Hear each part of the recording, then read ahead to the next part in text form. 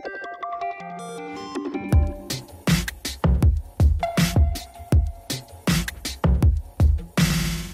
guys, welcome to a new video, a very short one. Important news, I'm gonna show you how to save your blobs with or without Jailbreak. The first thing you need to do, you need to type blob saver or whatever, GitHub or blob saver beta in your browser, and you will go to the website. Let's see now, blob saver GitHub. Okay, and then you will go to this github.com where you see blob saver 3.0 version 3 beta, and there you will see that you can download 3 versions for Mac, Windows and Linux.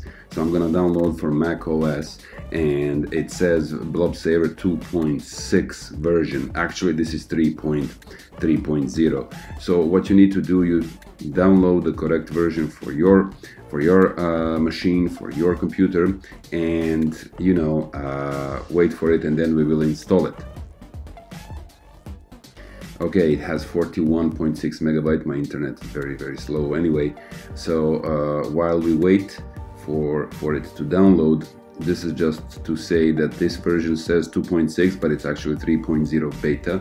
So you just go ahead, and for this version you don't need to install Java anymore, and if you have it, you can easily uninstall it.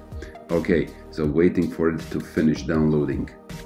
Once it's downloaded, you can just double click on it, blob saver 2.6, and it will open the file for you. Alright, so however, since it's downloaded from the internet, when you want to save it in your applications or on your desktop, wherever you want, when you want to open it, it will tell you that you cannot, because it's from the untrusted source. Right, so you will see, yes, so it's not verified developer. What you need to do, you just click cancel, then you go to settings and security and privacy option on the Mac, and click open anyway. Then you will be able to open the file. So once you open blob saver, you will see that you don't need to update. You need to ignore this update because you already have a beta version, which is 2.6. Now the best thing about this app is that you can read the options, the ECID, directly from your device, right? So when you click this, you will see your number, and you will see your mobile phone, your iPhone version. Then you have the option to download and save blobs for all signed versions, the beta version, or you don't need the beta for this. So unclick it. What I would recommend that you download for all possible signed versions at this moment. Then the option app knowns, which was a hassle. You click on it and you can choose whether your device is jailbroken or unjailbroken, right? So in either way you can select. So I clicked jailbroken because my iPhone 12 Pro Max is jailbroken on 14.3. So my device is now entering the recovery mode, and it will soon finish it. When it enters the recovery mode, it will wake up in non-jailbroken state, and in this situation it will read the app knowns from your device. Previously it was very hectic to do that. Okay, so my device is in the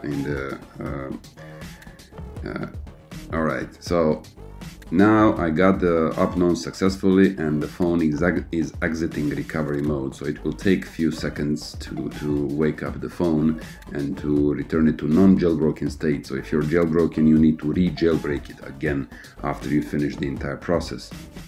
So it's reading.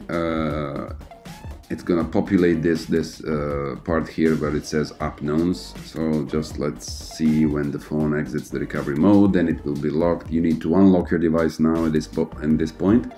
Once you do that, you will be able to finish it. As you can see, it's successfully finished.